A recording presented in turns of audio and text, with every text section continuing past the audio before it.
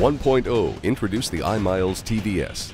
The instrumentable multiple integrated laser engagement system iMiles simulates the effects of direct fire weapons and its effects on vehicles and soldiers during a force-on-force training exercise. iMiles supports realistic training without the expense and environmental impact of firing live ammunition. This job performance aid will demonstrate the preparation, installation, and operation of the Tactical Vehicle System, TVS. This terminal learning objective will contain the following enabling learning objectives. Define the purpose of the iMiles TVS. Identify the iMiles TVS characteristics. Identify the iMiles TVS capabilities.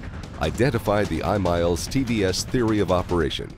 Define the purpose of the iMiles TVS.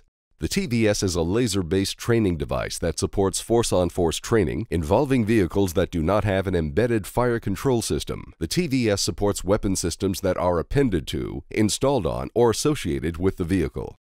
Identify the iMiles TVS characteristics. The iMiles TVS system consists of the Vehicle Kill Controller, VKC, the Vehicle Kill Mast, VKM, the Serial Module RF Interface, SMRFI, the Vehicle Detector Module, VDM, the Small Arms Transmitter, SAT, the Crew Control Module, CCM. Identify the iMiles TVS capabilities. The iMiles TVS laser-based training devices support vehicles that do not have an embedded fire control system. The training devices can be installed on 128 variances of vehicles and/or buildings and structures. They are backwards compatible with legacy Miles training devices.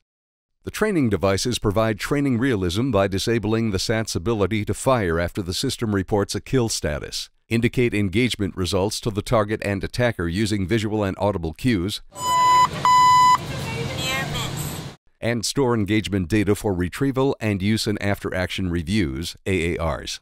Identify the iMiles TVS theory of operation.